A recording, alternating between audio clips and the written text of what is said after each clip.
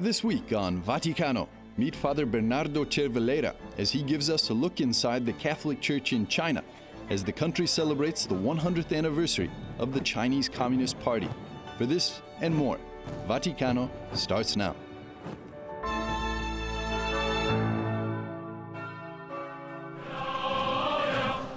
On July the 1st, Beijing marked 100 years of the founding of the Chinese Communist Party, also known as the CCP. The week was a giant celebration of concerts, galas, and rallies, with singing and dancing to honor their past. Chinese President Xi Jinping delivered an hour-long speech to 70,000 people, praising their achievement of becoming one of the world's largest economic powers. But these so-called achievements were not voluntary. The Chinese people are under strict surveillance by their own government to ensure their lives are in line with the teachings of the CCP. And that includes the Catholic Church. On October the 22nd, 2020, China and the Vatican extended their provisional agreement to jointly appoint Catholic bishops, leaving room for Pope Francis' blessing. But experience is showing that that agreement didn't change China's disregard for religious freedom. Father Bernardo Cervellera, a missionary with the Pontifical Institute for Foreign Missions and former head of AsiaNews press agency, is an expert on the Church in China. Catholic news agency's Rome correspondent, Courtney Mares, sat down with him before he embarked on his new mission in Hong Kong. Now, it's been nearly 3 years since the Holy See signed an agreement with Chinese authorities, often referred to as the Vatican-China deal. Can you tell us a little bit about what the situation is like in China right now on the ground for these Chinese Catholic communities? The situation is very harsh. The official community has a certain freedom of worship. Means that now they can do some masses because there has been 1 year under the COVID emergencies in which the churches were closed. But now they are starting again to reopen.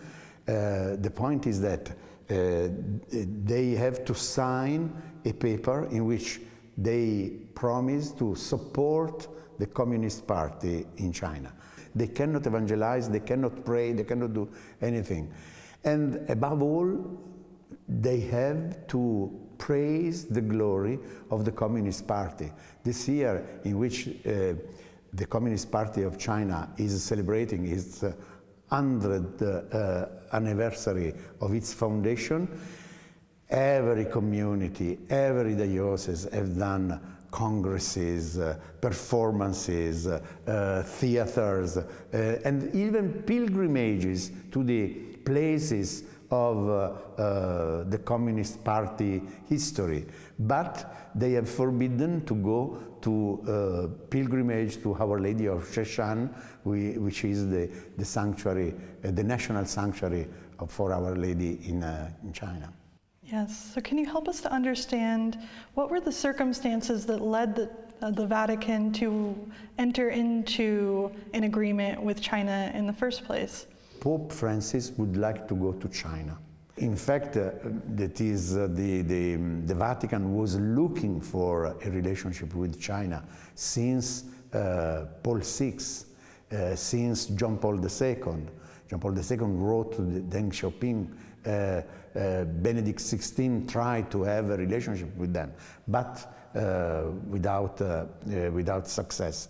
The point is that after 3 years, we have seen the freedom of religion reduced for the Catholic Church in China, and also for the other religions, because in China the Church needs at least 40 bishops, 40 new bishops.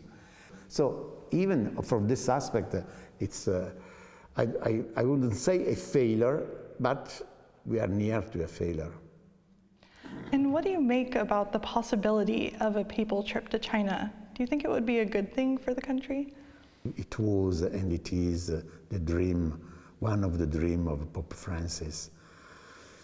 I doubt that it can be possible. I doubt it, because the point is that in reality the agreement between the Vatican and China is an agreement between the foreign ministry, the Chinese foreign ministry, and the Vatican. The point is that these two, they agree on something, but the life of the church in China belongs to the Patriotic Association and to the United Front, which belongs to the Communist Party. But the foreign ministry doesn't have any influence on the United Front. So practically, in some way, the Pope, even if he is recognized as the chief of the Catholic Church, doesn't have any influence on the situation of the church in China, because the situation of the church in China is under the control of the United Front. And the United Front in these years has always stressed the fact that the church in China must be independent. Independent means independent also from the Pope. And we've all had a tough year with the coronavirus pandemic, and Chinese Catholics are already living under a lot of restrictions. How did the COVID-19 pandemic affect Chinese Catholic communities? It affects them very, very deeply, because they couldn't meet, they couldn't work, and also the churches were the last buildings and the last operational places which were open. There is one positive aspect, that is the government allowed the Catholic communities and other religious communities to have rites and prayers by internet, virtual prayer and virtual masses, which is in some way forbidden by the regulations, the religious regulation. But in the period of the COVID, they allowed it to do it, and this made the community more united. Now, you covered Asia as a journalist for the past 2 decades, and you were able to report of violations of religious freedom, not only just for Christians, but for people of all faiths, including the Uyghurs in China. And given what we know about the current situation in Xinjiang, do you have concerns about the future for other ethnic and religious minorities in China? Sure. It is all religions in China are controlled. This is the fear of the Communist Party, that people can be free.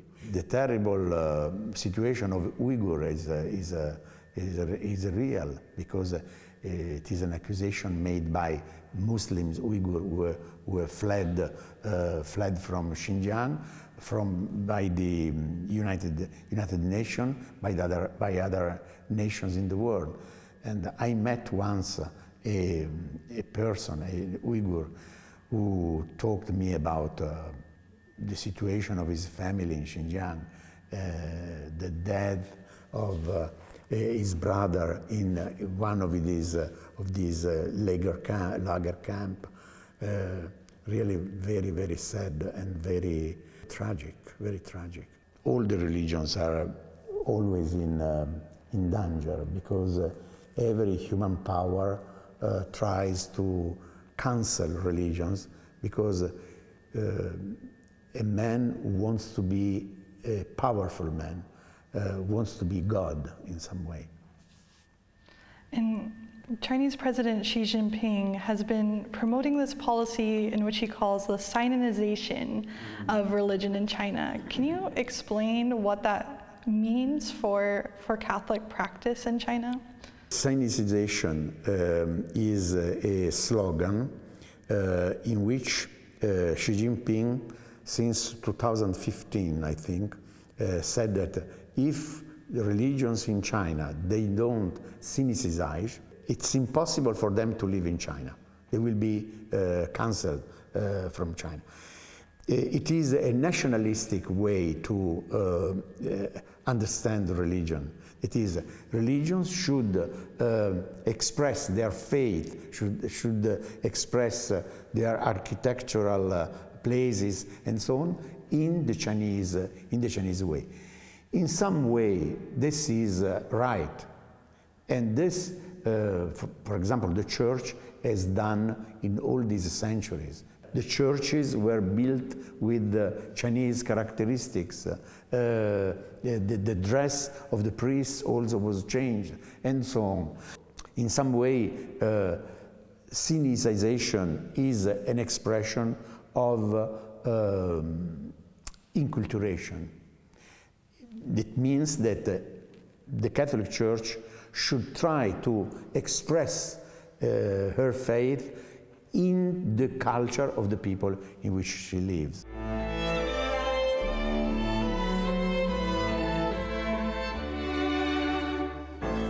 In a few moments, we'll be back with more on Vaticano.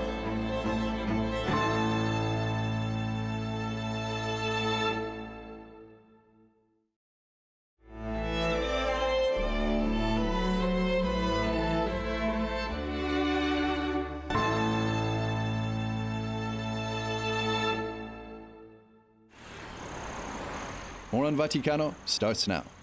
Now, you've worked as a journalist during 3 pontificates, John Paul II, Benedict XVI, and Pope Francis. What similarities and differences have you observed in how these 3 different popes have approached China? With John Paul II, I think one of the most important attempt to reach China was in the World Youth Day in Manila in 1995, in which John Paul II said that Asia is our common mission for the 3rd millennium. No? And youth from China were invited, and they started celebrating the masses and the meeting with the other youth in Manila. Benedict XVI and also John Paul II did a very good job reconciling all the bishops, all the official bishops who had been nominated by the Communist Party, and John Paul II and Benedict XVI, they accepted them into the Catholic Church through a letter that these bishops were writing, asking for pardon for their situation. And this was very important because with Benedict XVI in 2007, practically all the bishops in China were related with the Pope. So there was practically a united church in China in 2007, when Benedict XVI wrote that wonderful letter to the Chinese Catholics in 2007. That even Pope Francis says that it has still an important value, and in fact it is quite balanced in stressing the freedom of religions rights and the right of the government to govern also the church.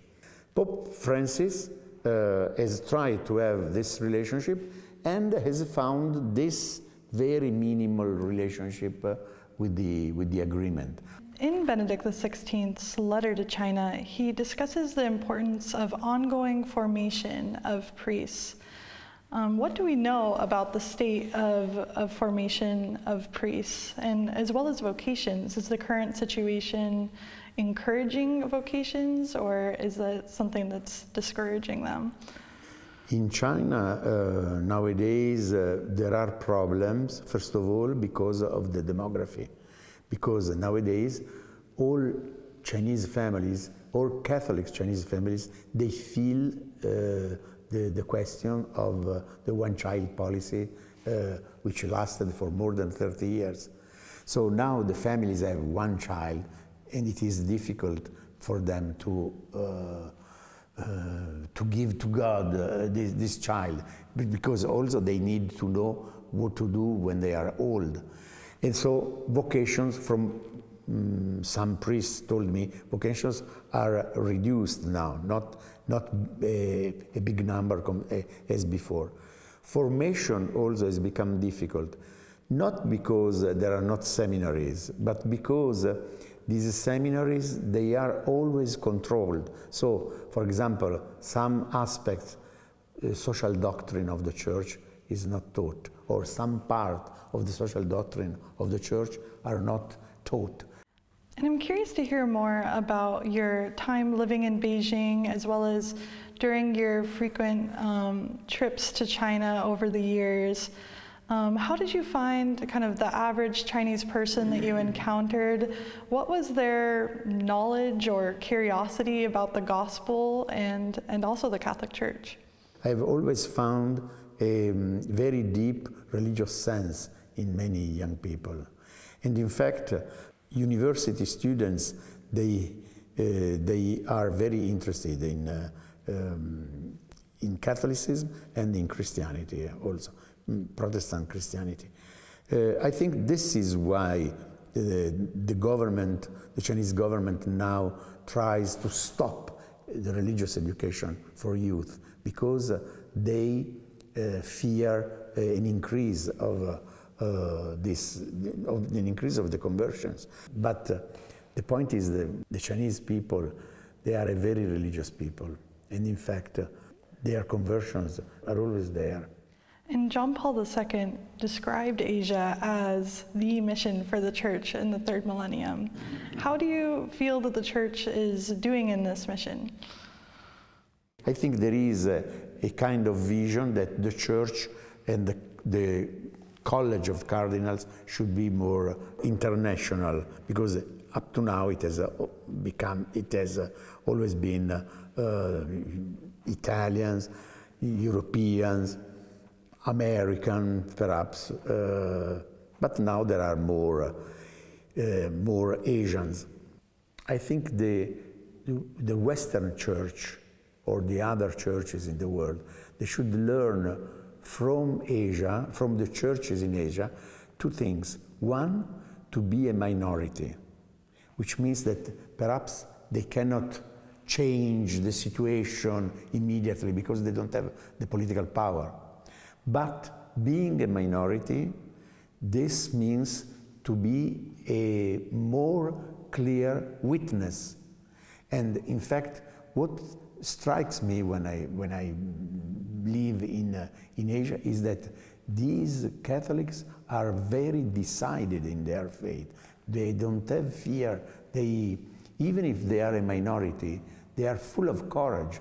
They are full of creativity to find ways to evangelize people, to help people, to support situations of poverty or children or something like this. Really something very, very admiring.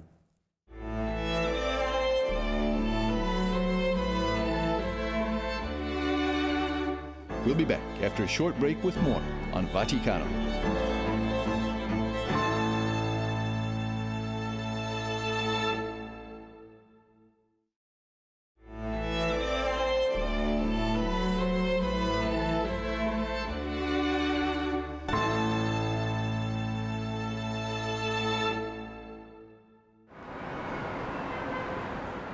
Welcome back. You're watching Vaticano.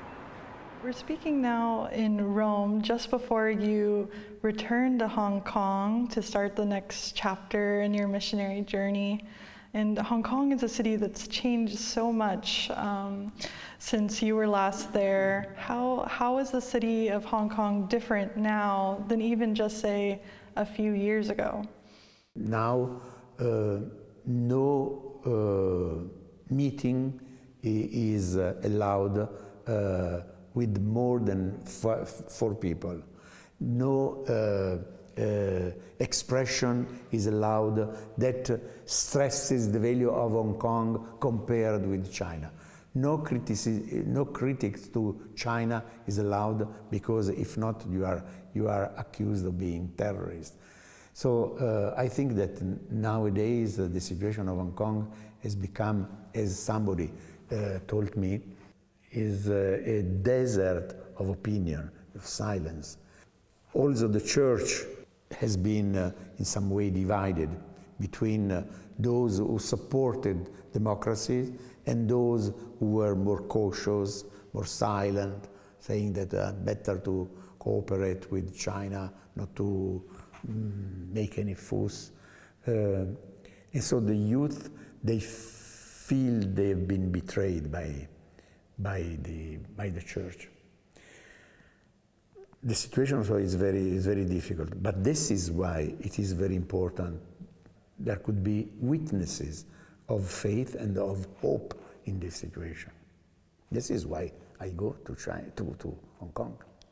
And could you tell us a little bit, going back, how you first found your vocation with the Pontifical Institute for Foreign Missions? Mamma mia. I was very simple. It is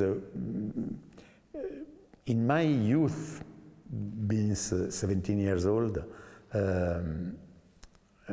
I was a Maoist. In Italy there was a lot of demonstrations, desire to change the society, 1968, no? And so I was excited by Maoism and by the plans of the new society. But then I saw that people who were supporting Maoism, they were also very violent towards women and towards other colleagues. So I detached myself. And so I started to try to find somebody who could forgive the mistakes, the violence, to forgive human beings. And this is the only the possibility of Jesus Christ. And so I returned to my Catholic faith. My return was so exciting that I decided to give all my life to evangelization. After I finished my studies at university, at the Catholic University in Milan, I met some Pime missionaries. I read a book by Henri de Lubac, a great theologian. He says that if God is eliminated, then also the human being is eliminated. And so this means that in atheist societies, human beings suffer most. And this I have discovered visiting China and staying with Chinese people. And to give this hope to the Chinese people is worthwhile. So this is why it's good to go to China as missionary. Yes, and lastly, after so much suffering, what can we, the Church, do to help the situation of persecuted Christians in China? There are two things which we can do. One is to pray for China. It is very strange, the fact that Benedict XVI inaugurated the World Day of Prayer for the Church in China on the 24th of May of every year, but not many dioceses celebrate this. Instead, it is important. Let us say we talk about a lot about the new Silk Road, but the real Silk Road is the prayer road, the road of prayer, the road of pilgrimage, because this can change China better. So the prayer, first of all. The second is to try to express our unity towards our brothers and sisters in China. The political powers, what they fear is our unity.